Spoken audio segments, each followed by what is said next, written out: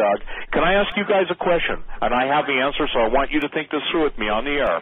I want everyone to ask themselves a question. Why would Canada, which obviously is our ally, which obviously is a member of NATO, why would they allow unimpeded Russian overflights of reconnaissance Russian bear bombers? Okay, we were told they don't have bombs, but why would they allow that? What do you think that is, Doug?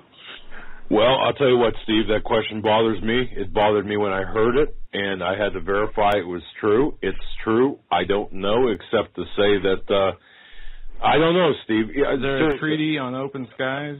I don't know, man. Help me out. Okay, but that's always existed. Why now? Why now with the presence of, Spetsnaz through the country? What do you think? Well, they're doing it probably for reconnaissance missions. They're allowing them to do it because they know or think that we are going to be overtaken. Absolutely. Now, if you were letting them do that, would you consider those who let them do that would be an ally, a friend, or an adversary? Oh, it's definitely an adversary, but hasn't this been going on for a number of years? No. No, not to the degree it has, okay? Now, let me ask you this. You know, people mocked the presence of Chinese troops in Mexico. Okay, Mexico's the same thing. What I don't think people understand, there are secret treaties. There was a Canadian intel guy, and I don't know his name. I'm not covering for him. I just don't. That got me a message through a third party because he knew that he was tracked. And the gist of it was that both Canada, he said, and Mexico have treaties to allow the Russians and Chinese to use their countries as staging grounds for the invasion of the United States. And in agreement for that, guess what? Oh. Canada and Mexico don't get bombed. Now, look, you're not going to find out. Well, show me that in the Canadian Free Press or whatever, okay? You're not going to find it there. Look, we have Russian defectors that have worked at the head of the KGB for 40, 50 years. They defect, and everybody says, well, I don't believe them, See, the problem is that we, through the poison food, poison water, the electromagnetic mind control, Project Monarch, all of the numbing and dumbing, infrasound, triple S, spread spectrum sound. In other words, carrier waves going into your brain night and day, programming you that you're oblivious to what's really going in your brain when you're watching Devil Vision and listening to the iPukes, The bottom line is that we're at a time, and by the way, I don't have one, so no one can say, well, I bet you have one too. No, I don't. So the point I'm trying to make, Doug, is that we are being set up for conquest. We are being absolutely, and I remember talking to Russians, and again, I'll be nice the way I say this. When everybody else thought everything was fine, I was in the process of interviewing a lot of the former Cold War guys that came out of the Soviet Union, came out of Eastern Europe, our guys that basically were agency assets, And I learned a lot, and I told you the story how I did it. I basically just kept my mouth shut. In those days, I could hear better than I can hear now, and I just listened. And I would ask the right questions, and here's the deal. I believe God gave me the questions to ask. And there was no top secret stuff, but it was a how do I say this?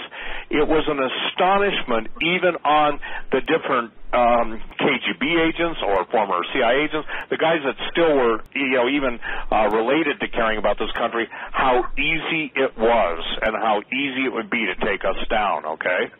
And I got to tell you something. What I learned 10, 12 years ago, everything I was told then is now. And so I've been on talk radio, just blasting my little heart away, blasting my mouth away. And the people who listen to me and have even listened to us recently know that nobody gets knocked off the air more than Steve, Quayle, and Hawk. I don't think anybody ever has, and when people tell me I have inferior equipment, that really makes me, a little upset. I got news for you. You need to go find a donkey farm and embrace the burros behind, because the point being is that it is, see, can I say something? This is what's the problem, you guys. There's a total mindset. It's not only called normalcy bias, it's called it's called, and I coined this years ago. You probably remember, Doug. I called it reality denial syndrome. Yeah. Yes. Yep. Yeah. And so when you live in a virtual world, the real world can no longer impact, affect, or break through, because everything you do is a phrase. Everything you do is an electronic parenthetical insert. It's an action figure. It's everything that somebody told me I don't play video games, but I don't know, one of the newest video games, number 3, and somebody knows what it is, send me an email, and I apologize, I'm not a gamer, never have been, never would be, but the bottom line is that the whole gist is the Russian takeover of the United States. Maybe it's called a Glory 3 or something like that, I don't know. So the point I'm trying to make is even the video games are yelling it out.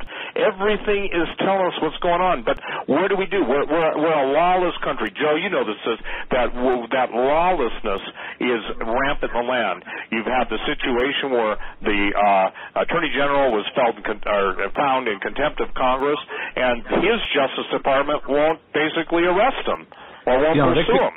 What a surprise.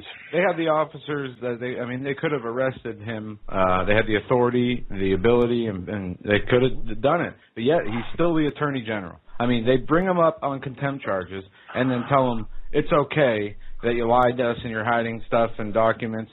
You can still have your job as Attorney General, the top law enforcement officer of the country. It makes no human sense. I mean, it really doesn't, Steve. Without looking at this spiritually, none of this makes any sense to me. Right. Anyway. Right. I mean, as an investigator, if I would have done half this stuff, if I would have said, no, I'm not going to release the documents to you in a courtroom or Congress or wherever, I'd be sitting in jail. And we talked about this the other day. The baseball players who were held and put in jail for not testifying in steroid cases in front of Congress, who were brought up on perjury charges for that. Yet Holder commits perjury. It's in full view. He gets whatever by the Congress. I forgot the name. Yeah. But see, people outside of the world, outside of the legal world, I don't think understand the gravity. I mean, they understand the words, but they don't understand the gravity of that's lawlessness, and that's what Steve's saying. I think. Let me share something with you. Up in Montana, the Friends of the Earth got us to obviously reintroduce grizzly bears, and they all obviously got us to reintroduce wolves, okay? And everybody's wondering, gee, where did all the elk go? Well, they're eaten by the wolves. But there's an interesting story, thank you so much, Terry, for sending it to me, about a bear kills 70 sheep in Montana, warning, and it's pretty graphic, it's pretty sad. But what is the Russian bear? You remember hearing about beware when the Russian bear arises or awakes out of its slumber? Yes. Do you guys remember that? Yes. If you don't, let me share this with you. I forget the name of the poet, and someone can recall it for me, Sue or anybody else, but it said, beware when the Russian bear comes out of hibernation, okay? Russia didn't lose the Cold War. What a bunch of silly twits that even think that. Russia went into the most amazing counter-espionage, feigning their own destruction to set them up. In essence, they took down the Iron Curtain, and I said it even at the time it came down. I said, you guys were all clapping at the Berlin Wall coming down. Just let me make it easy for you. All the spies who had a hard time in the East getting in the West now got carte blanche. Well, the bear is the Russian. The sheep are the Americans. So what she's picking up on, and Terry, yes, there is an amazing thing here. The bear has arisen, and the sheep, which are the dumbasses, and it's a biblical term, I cannot believe that the American military, outside of being in cahoots with the Russians, they have to be, would allow the Russian bear their presence. We're talking 1,000 exercises in the next couple months. And it's a moot point because I think the Middle East is going to obviously dictate a much sooner timetable. You guys probably saw it. Ahmadinejad said, go ahead, Europe, put an embargo on us and watch what happens. They're already licking their chops. They're not licking their chops. You see, the dumbass, and I'm sorry, but the dumbass Pentagon people don't get it. It's not a question of delivery systems. It's what a question of what's already in this country. It's not a question of searching for nukes that might be in this country. They're strategically positioned in this country. And again, Doug, I went through the whole 9 yards, after the breakup of the Soviet Union. The United States, as I said last time on your show, was the only nation that didn't ask Russia where all their pre-positioned nukes were placed in this country prior to, the breakdown and breakup of the Soviet Union, or what was seen as that. Somebody knows where they're at, and by the way, you guys, these aren't Cold War relics.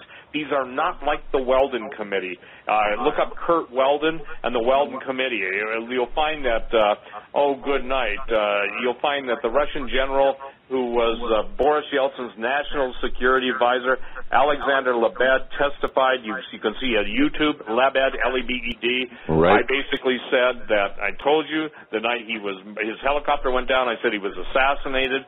I was literally 1 week away from getting him on my radio program, Doug. Oh, man. Wow.